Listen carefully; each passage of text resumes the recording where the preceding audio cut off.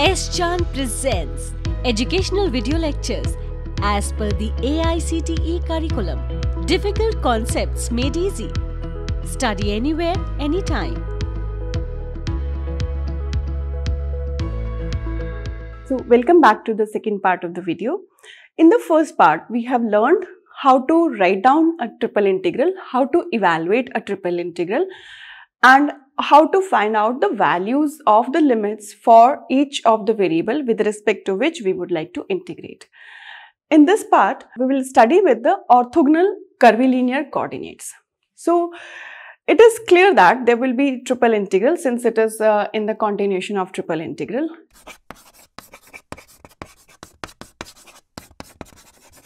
Welcome to S-Chan Academy. Myself Dr. Neelam. For more details, please refer to the book from S-Chan Publishing. Details are given on this side and link is given in the description box. So we will start with the orthogonal curvilinear coordinates. So orthogonal curvilinear coordinates.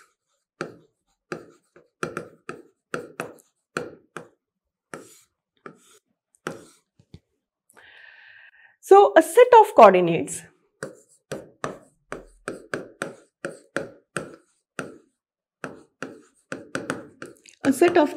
let us say u, x, y, z and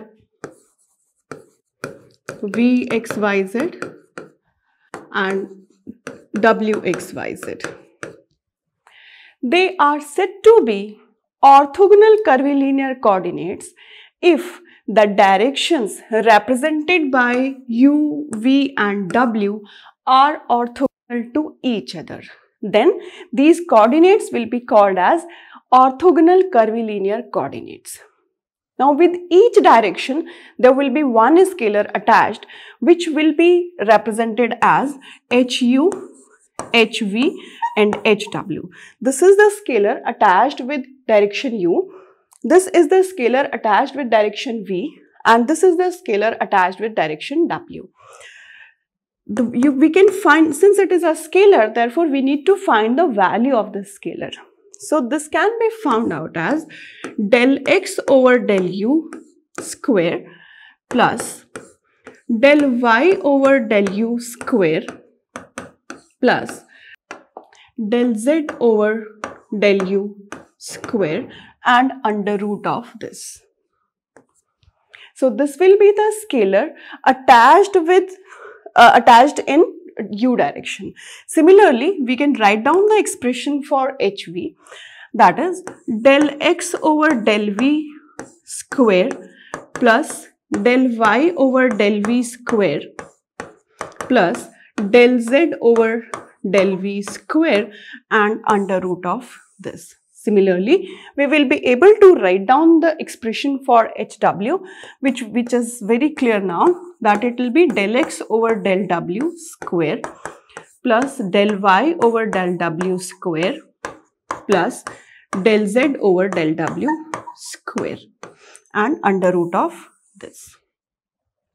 So this will be the scalar attached, these are the scalar attached in u, v and w direction. Now this scalar quantity, it's showing us the measure of the changes happening according to the position of the point. So this will be the measure of the changes happening in the position of the point. So we have understood that what do we mean by orthogonal curvilinear coordinates, that if the directions represented by this set of coordinates are orthogonal to each other, and with each coordinate there will be one scalar attached. Now there are two types of orthogonal curvilinear coordinates. So first one is cylindrical coordinates.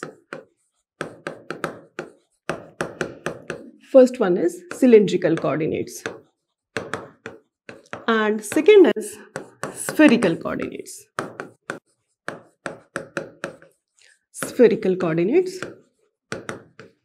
So let us try to understand by the geometry that how to find out the cylindrical coordinates and how to write down the spherical coordinates. So for cylindrical coordinates,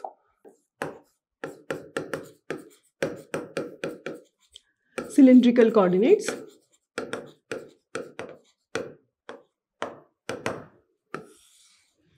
Let us try to understand it by the geometry. So if this is, let us say, x direction, y direction and z direction, this is our point 0. This is our origin 0. Now, let us say that this is the point on this upper one.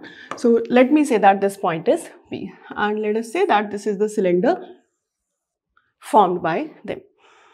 So we need to connect this.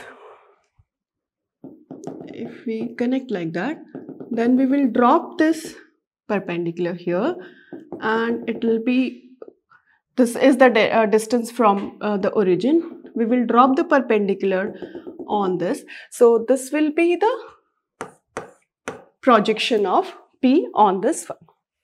So in this one, the coordinates will be written in terms of x, y and z. So x will be written as, so there will be 3 coordinates x, y and z. Now we should understand that z will remain same as z, and we need to find out how to write down this x and y. So if this distance is, let me say that this is rho, so this will be considered as rho, and this is cos phi, and this is rho sin phi, and where this phi is the angle between this, the distance from the origin to this point P dash on xy plane to x-axis. So this is the angle phi. So that's how the cylindrical coordinates will be written.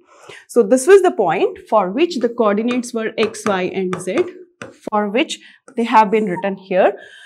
We need to find out the projection of this P on the xy plane. We need to drop the perpendicular in x and y axis, and if this distance was rho and phi was the angle between the x-axis and the projection of the P on xy plane to the origin. So that's how the cylindrical coordinates will be written. Now we will go to the spherical coordinates.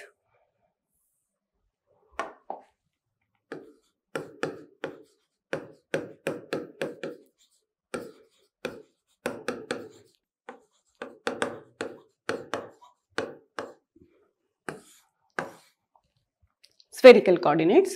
So in this one also we have 3 axes. This is x, y and z. This is 0. Okay. Now let us say that this was the point for which we need to write down the coordinates. So this is P, x, y and z. So we will find out the coordinate, the projection of this P on this xy plane, and let us say that this is P dash. Now we need to match this point from the origin, and we will drop the perpendicular on this x-axis and y-axis, and we will connect it with this origin. Then this angle will be called as theta, and this angle will be called as phi. So we can see that theta is the angle between the z-axis and the point and the line connecting the point P with the from the origin. So that is the angle theta, and phi is the angle between the x-axis and the projection of this point P on this xy plane. So that's how we will define the angle theta and phi. Now we need to write down the expression for x, y and z. And if this is taken as r, so this is r sin theta cos phi. This will be r cos theta cos phi, and this will be r sin phi. Okay, so that's how the spherical coordinates will be written. Now we can solve the questions in terms of cylindrical coordinates and spherical coordinates using triple integral, because there is an involvement of 3 variables x, y and z, which have been written in terms of r, theta and phi. Now what are the benefits of getting this cylindrical coordinates and spherical coordinates? Sometimes whenever the shape are fixed, suppose some spherical shape is there, then it is always easy to write down that in spherical coordinates. Similarly, whenever cylindrical shape is there, it is always easy to get the expression in terms of cylindrical coordinates, and then we need to find out the limits for x, y and z in terms of r, theta and z, r or rho, whatever we say. And here we are having three coordinates. So x, y and z have been written in terms of r, theta and phi, where theta has been said as the angle between z axis and the line joining the point P with the origin, and phi is the angle between x axis and the projection of P on xy plane. So that's how the spherical and cylindrical coordinates will be written for any question. In this part of the video, we have learned what do we mean by orthogonal curvilinear coordinates, how to write down the scalar corresponding to each direction of orthogonal curvilinear coordinates, and then we have learned how to write down the cylindrical coordinates and spherical coordinates, which are of the two types of orthogonal curvilinear coordinates. For more details, please refer to the book from S. Chand Publishing. Details are given on this side and link is given in the description box. Please do like, share and subscribe the video. Press the bell icon to get notification of upcoming videos. Thank you very much.